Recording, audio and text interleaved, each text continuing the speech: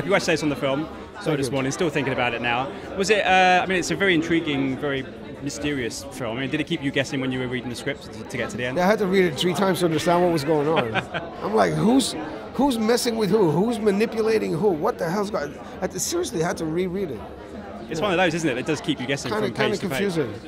Yeah, I was like, and then these names, and I was like, what the hell's going on? I'm like, what is my character? Hold on, I got to reread to understand my character. I got to reread it to know what I'm going to play, because otherwise, Absolutely. What was it about your character that kind of spoke to you? Because he's a very intriguing character. It's ambiguous and ambivalent, and you never really know what his agenda is. Is he sincere or is he manipulative? It's pretty impenetrable.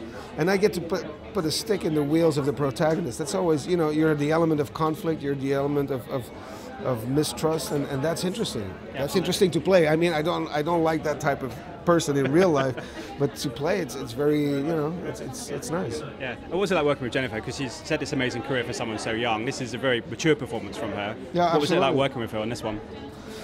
She's the biggest movie star, and she rightfully is. She's so talented, she's so smart, she's wild, she's funny, and she has all the characteristics on a personal level to embody this character. Because this movie is actually also the portrayal of emancipation of a woman towards her abusers, towards her abusive environment, and she turns the abuse around on her abusers, which is pretty relevant at this very moment, but she has the characteristics on a personal level to embody that type of fierce and strong female personality.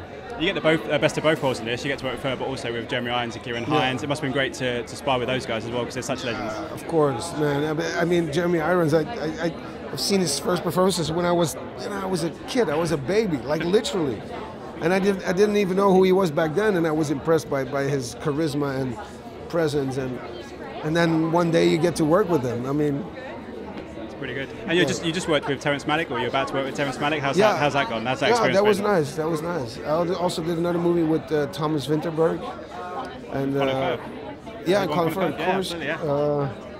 And then another film in France. Yeah, I got some stuff coming out Exciting for the next of the year. Hopefully see you again. 5 more before the end of the year. Busy. Thank you so much for stopping. Cheers. Ladies and gentlemen, you're watching Hey You Guys!